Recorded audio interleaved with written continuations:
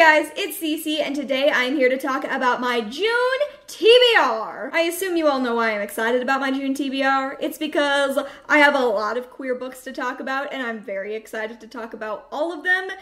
Before we get into the books, though, I have a couple of announcements and things I gotta say. First of all, I am going to be out of the country for half of June, which means there are going to be less videos than normal up on this channel and less queer content than I'm normally able and wanting to post in the month of Pride. I am still going to try to get some videos out, but I will be gone from the 12th until the 28th, and that is really going to cut into my ability to film, edit, and upload. The other thing is, though, that I am going to be doing a blogging project on my blog of the same title as the channel. Problems of a Book Nerd is a Tumblr blog I started years and years ago. It's been a little inactive in the past few years, but I am making it super active in the month of June. If you follow me there, you've probably already seen what's going on, but I will tell you again now. I am doing a project where I post one thing a day for Pride. So that is 30 blog posts about super queer stuff. Be sure to go check out my blog. It's down in the description below.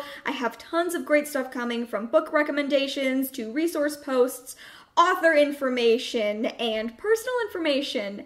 Any of that you are interested in, be sure to follow me. That is where the majority of my Pride content is going to be this month. Okay, and now with that out of the way, let's talk about the books that I'm planning to read in June. First of all, I have a carryover from last month, and that is The 5 Stages of Andrew Brawley by Shaun David Hutchinson. I didn't read this last month, which means I didn't read a book from my top 12 TBR. Oops, I'm working on catching up, but I am planning on reading this this month before I leave on my trip, because it's from the library. This book is about a boy named Andrew Brawley, who was the only survivor in some kind of incident that killed the rest of his family. Now he lives at the hospital, just making it from day to day, until one day a boy named Rusty is brought into the ER with burns across most of his body. Drew and Rusty start to fall for each other, but Drew also knows that death was meant for him and that death will come for him anyway. That's kind of a mysterious description, but that's kind of the vibe that you get with Shaun David Hutchinson. Like, I'm sure this is going to be a weird time that's also going to deal with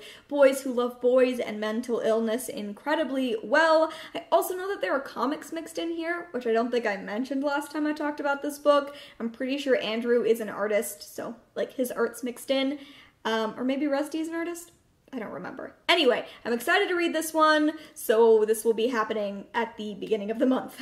Fingers crossed. I am also hoping to read Drumroll Please by Elyse, Jenn, Bigelow. This is being released later this month, June 26th, and it is queer middle grade, so that's why I gotta read it. This was sent to me by the author a couple of months ago, but as many of you know, I've been really behind on arcs lately. Sorry.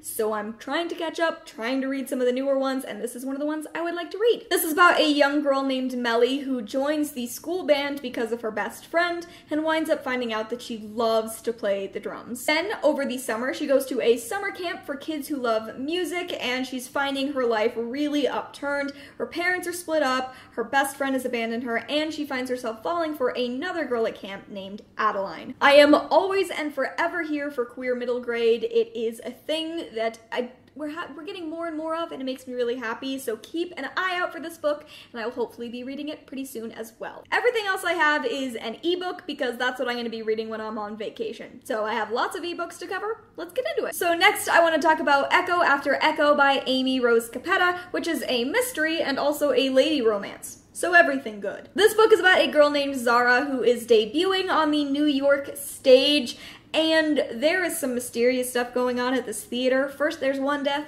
then there's another one. People don't really seem to be reacting with enough terror. People don't know if it's an accident, if it's intentional, and it's really scaring Zara, who is not supposed to be distracted while she is working on this production. And then she finds another distraction as well in a lighting designer. I've heard incredible things about this book. I've really wanted to read it. I've had this ebook for ages, and I know Amy Rose Capetta is coming out with a new book later on this year that I'm dying to read, so have to read Echo After Echo. Next up we have Hullmetal Girls by Emily Skrutskie. I got this arc a little while ago. I have been dying to read it because this features a book with like a super great friendship between ladies, and one of those ladies is aromantic and asexual. Hell yes. This book is about two girls who come from opposite worlds. One who has been living a life of privilege and one who has just been making it by barely paycheck to paycheck. They both sign up to become something called a Scella or a Skella, which basically involves really intense body modifications to become a cyborg and then meet in the ranks. I love Emily Skrutskie. She wrote The Edge of the Abyss, which was about lesbian pirates and sea monsters, which is an amazing pitch. This one's about cyborg girl best friends, also an excellent pitch. I cannot wait to read it, especially because there's an Arrow Ace protagonist. Thrilled. I'm also planning to read Long Macchiatos and Monsters by Alison Evans. This has been on my TBR for ages, considering it is an incredibly short novella. Basically, this is about two people who happen to meet, Jalen and P, and how they bond over bad sci-fi movies. Jalen is genderqueer, P is trans. They are also both people of color and both have disabilities. I've heard a lot of great things about this novella, especially from Own Voices reviewers. It's gonna take me no time at all, and I'm really excited to finally read it. The last book that I'm gonna give like an in-depth description of is Spy Stuff by Matthew J. Metzger. This is an Own Voices book with a trans guy protagonist. Basically, this is about a trans guy named Anton who is just very set on this thought that no one could ever want a trans guy boyfriend. And then this seemingly straight guy named Jude suddenly wants to date him. The only thing is, it doesn't seem like Jude knows Anton is trans, and Anton really isn't sure how this is going to play out for him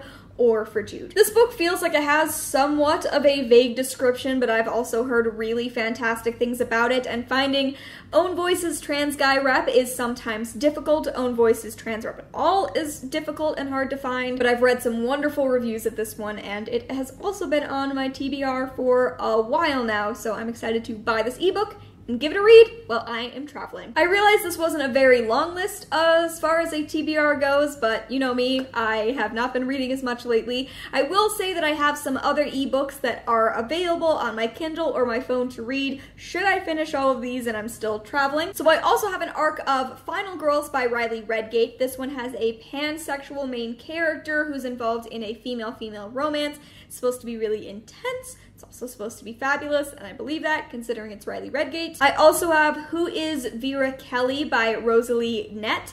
This is about a girl, I think, in the 40s and 50s. She's part of the underground gay scene in Greenwich Village, and somehow she gets roped into a spy situation. I've been excited about this one for a while, plus I love a good period book about queer stuff. And I also possibly have Thaw by Elyse Springer. I know almost nothing about this novella except for the fact that it is about an ace main character and has been on my Amazon wishlist for a good long time, so if I get to it, that would be great. Okay guys, that is it. Those are the books that I want to talk about as far as my June TBR goes. I will hopefully be posting a third part of my LGBTQIA+ recommendations sometime soon. Cross your fingers for me, cheer me on social media, and be sure to follow my blog down in the description below if you want all kinds of recs all month long. What are you reading in the month of June? Let me know down in the comments below, and thank you so much for watching this video. I hope you enjoyed, and I will see you in another one very soon. Bye!